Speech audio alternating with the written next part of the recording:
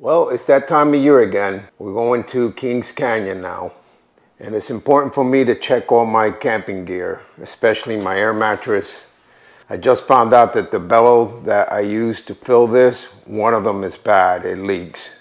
So hopefully the other one will get me through on this camping trip. We leave Friday late. It's a late flight, so we're gonna be starting pretty much getting in late on Saturday. Anyway, stay tuned. All right, getting back to my camping gear. So I have all these items laid out. I have to go through each and one of them to make sure that they're ready to be used on the field. I did create a new footprint for my tent, made it out of Tyvek. I don't like the one that it came with. It just doesn't seem that great. But besides that, everything else we have here, I think we're pretty good as far as having our equipment in order. We order food, so I have to fill these bear cans up. Kings Canyon does have bears, and the requirement is that you have to have bear cans. You cannot use Ursax or anything else in Kings Canyon. Anyway, stay tuned. So now we're in Dallas, and we're doing a connection here to get to Fresno. That's our final destination. This travel to California is always a long haul for all of us. Okay, so we're at the bar, and since we have a long layover here in Dallas, we're trying this place out, and we're doing drinks. Here's a Louisiana plate, shrimp with rice, and a nice Cajun sauce. They're really good. And Michael's in it. He really. So this is day 2. We arrived late last night.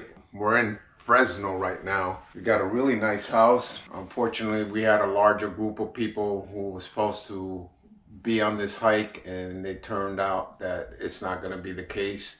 There's only 7 of us who are going to be doing a hike. This is a very nice house, I have to say. It's pretty big. I can show you, this is the room we're staying in. Don't mind the mess. Our camping stuff is here, made it safely. Unfortunately, one of our person who's hiking, the bag was destroyed with mishandling at the airline. It's the bathroom. This house has 3 bathrooms. This is the other room. And then we have an entertainment room here.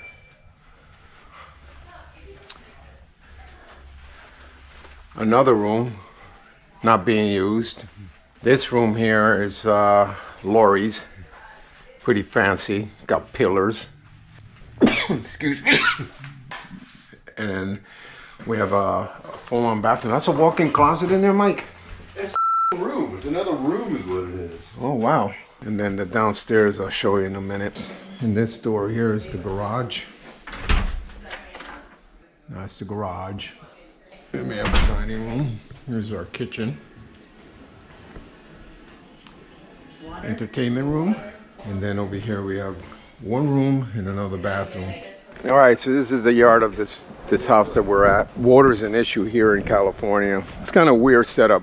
They planted trees all along the side here and a little patch of grass, and then the rest of it is all a cement walk here. Yeah, we're about to head out soon. We need to pick up some stuff for our camping gear and then kind of visit a couple of the local breweries and, you know, kind of enjoy these next 2 days before we actually go and do our hike. So I've been up since 5 o'clock this morning, made breakfast for these folks. We're going to the Sequoia National Park. There's a turkey. So we're now in the Sequoia National Park, and we're actually going to go to the visitor center. There he is. All right, so we're going to be heading down to the Sherman Trail, which is all the big sequoia, actually the Sherman Generals down there. So last time we came here was a few years back. It was just my buddy and I. Now I'm here with my wife and some friends. They have not been here to see the trees, so they're probably going to have an awesome experience here to see these massive trees. Yeah, look at that. Is that a bear? Where? On the tree? Mother Nature, man, it is incredibly beautiful.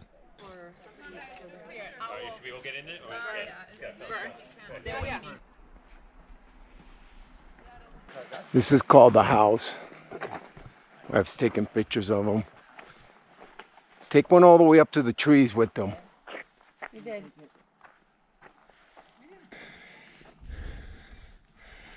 More big trees. The sequoias compared to all the other. Why is it? So it does. It does. It does grow on the trees. Why not as commonly? Probably moisture retention. The exterior of the sequoia is 31 inches thick for bark itself. So really, really thick bark, and the bark works kind of like a spongy insulator. If you're on the Congress Trail, I recommend touch the tree. Yeah, we have. Right? Yeah. You know, it's different. It's hollow, and I think that lack of moisture is what essentially it attracts less moss. But you do see it on some trees, and especially on places like Congress Trail, where they're near the creek, or Big Trees Trail, where they're in a meadow that has high humidity, high moisture. You'll see a lot of like lichen and stuff on the tree. The other question is, we saw like this like egg-like white thing hanging off one of the trees. It looks like a mushroom, like a I don't know kind if it of was fungus. a fungus or if it was like an egg sac of something. I don't know. It most likely is a mushroom. Okay. Yeah, it's most likely a mushroom. I've seen a lot of those. They're in season. Are there seedlings that look like, because I don't know what it looks like as a baby. As a baby. Okay, so baby sequoias. Yeah. So the best way to experience baby sequoias, if you just like, I don't want to do too much work to go see a baby sequoia, head inside the museum. And we have we're gonna head down there. We have a little greenhouse, okay, and you'll see the sequoia saplings. So what germinates the seeds? What gets the seeds started for the sequoia? So is it fire that activates them? So fire is an important part of that ecology. Right? Okay. You have trees that are holding on to their cones for anywhere between 14 to 20 years, awaiting that fire to show up. The fire shows up. What it does is it clears the brush and any of those young trees in the area, so the ground is cleared. That provides sunlight, right? So we have that. That's a really important ingredient. But now the ground is cleared and it's fertilized with those ashes. Oh, the okay. heat during that fire rises to the top. The cones dry. By the time the cones are fully dry, a breeze comes by and the seeds fall onto the newly cleared ground. Okay. From there, hopefully, there's a winter season that comes thereafter. That's the germination period where they're waiting in there, frozen and cold and moist. As the spring starts to come about, then those seedlings sprout from there. Yeah, so that's the essential ingredients, right? We have water, we have a germination period, we have fire. Sunlight, we have fire, that all help produce that sequoia. Now, if you, like I said, the easiest way to see a young sequoia is just head to the museum. But if you want to work a little bit harder, head into Lost Grove or head into Muir Grove. Do those hikes. We're going up there. And those were areas damaged by the KNP complex fire. Oh, okay. However, because we did prescribe burns in some of those sequoia groves and in certain areas, it didn't affect them as much as they should have, the fires. So what we did is we had a natural wildfire come into that area, which is really good. And so you will see a lot of sequoia saplings, a lot of really, really tiny young sequoias that were birthed from that fire. So that's good news. Cool. Yeah. All right, so we're getting ready to leave, doing the final stuff. This stuff is going in the van, right? It's 5:53. We've been up since 4, getting ready to head out. All right, so we're at the ranger spot, and we got to show the bear cans. It's 8:12. All right, so we're off the trail we're gonna be doing. Rakes Lake Loop. We're gonna end up here, Junction Meadow, today, and then tomorrow we're gonna be somewhere up here. Cool. So this is the hardest part of the trail. Actually, not the hardest. It's just, it's flat. You're under the sun, and it's hot. Here's a deer feeding on the trail. I'm gonna be real quiet and leave him be. He's eating. Pretty cool to see a deer on the trail. So this is where we're going. 8.6 miles, trekking it. And then it just starts from there. Oh, God. It was awful.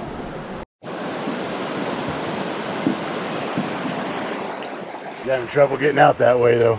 Got a rattlesnake right there. Be careful, Izzy. Yeah. You could come down Right that there. quick.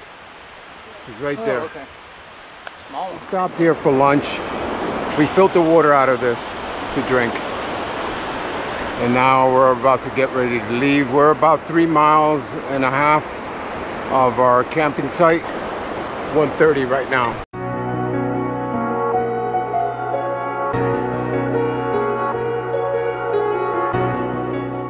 Alright, so this was our campsite last night. Yesterday was day 1. We're on day 2. Well, these guys got up early this morning. We're about to make a meal. We got water down there. We'll be out in a few minutes. Making plans. About to leave.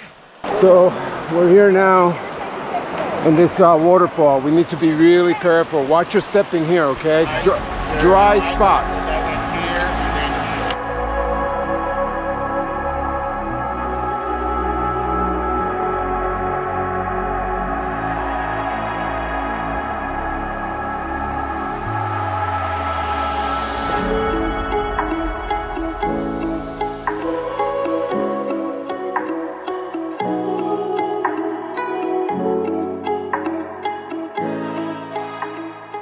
It's been a tough hike today. We're at 10,000 feet of elevation and we're looking for a spot that we can sit and actually have lunch before we go on to Charlotte Lake, which is 1.2 miles.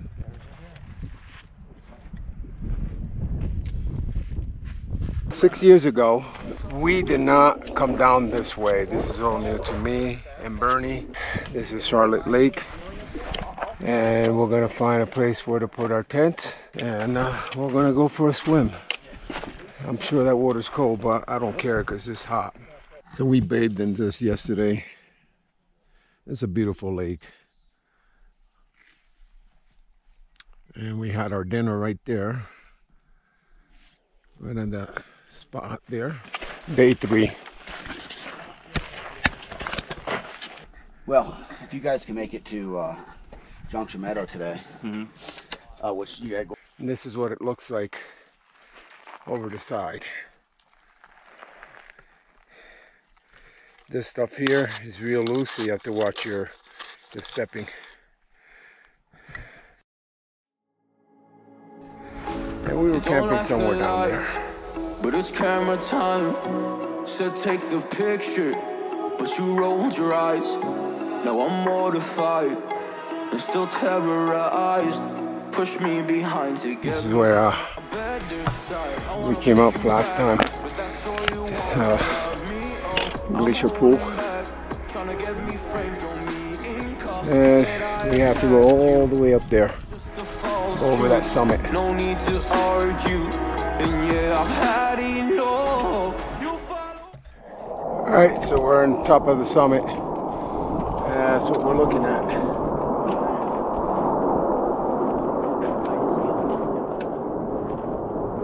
Alright, we're leaving now, going over the ridge. Hannah, safe travels.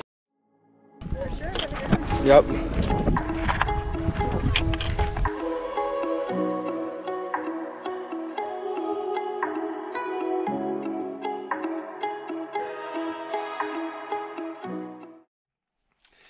So we made it finally to Arrowhead, and I think we kind of beat the weather. I'm gonna swing this camera. You can see some black clouds rolling in. But this is our campsite. I love this campsite. I have been here 6 years ago. I'm actually my tent is right now situated where we first camped. And then the lake's on the backside of these pines. We just finished bathing. We'll get down drinking a little bourbon and make some food. Pretty tough.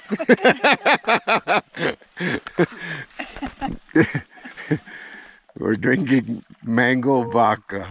Yeah, it takes the breath out of you, don't it? All right, so we got to say goodbye to our campsite. We're out. And need to argue. Here we go. I've had enough. You follow me anywhere I try to be alone. I find So we stayed at Arrowhead, or we stayed Morning. at Charlotte Lake, then Arrowhead, and now we're going to Paradise. Okay. The crossing of the bridge, one person at a time. follow me anywhere I try to be alone. I find you there. Oh, there's more to me. Anywhere I try to be alone, I find you there. I find you there. All right, so I'm surrounded by mountains here. I'm just gonna pan a little bit so you get an idea what I'm looking at. And you know, the landscaping here is much different from what we had one of our guys break his hiking pole, which is the most critical thing you need to do this. And he's right now trying to deal with an old injury on his knee, but we're gonna get to fix that. So here's Doug's situation. He broke his pole today, earlier, and this is his fix, what he's gonna do with it. Extra tent pole. The extra tent pole. We're gonna put it together. Then we got some red tape. So this is what you can do if you get into a pinch. And then we're gonna snap this in two and tape it to the outside as a splint. There you go. More to follow. So part one, the spare tent pole shaft is inside, and we use red tape. That we get the red tape off of the pole, and we bring that from the house just for emergencies like this. This is what now it's called the outside splint. Here we go, the end product of this. It's gonna get them out.